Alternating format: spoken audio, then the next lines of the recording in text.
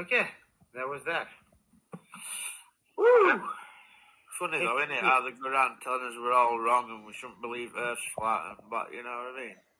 It's critical, that comment. But they got a problem with us pointing out the Bible. But they got a problem with us pointing out the Bible describes the Earth as a flat, geocentric, non-rotating Earth.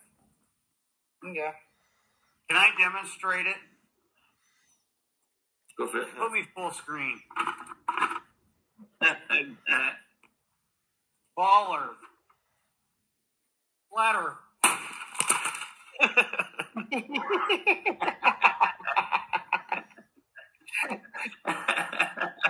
I see you've been very frustrated with that globe tonight.